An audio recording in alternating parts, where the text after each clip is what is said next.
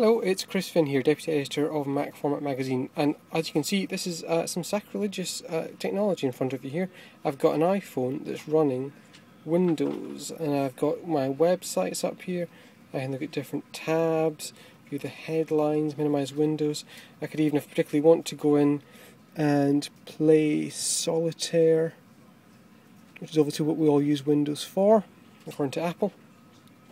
Actually that looks horrible, doesn't it? But this is actually not quite as bad as it sounds. It's actually quite a clever little use of technology, because this Windows machine that you see in front of you here is actually just a virtual machine running through VMware Fusion on my Mac. So if you lift up, there's my Mac, and there's the virtual machine that's actually running, the Windows XP one on the top there.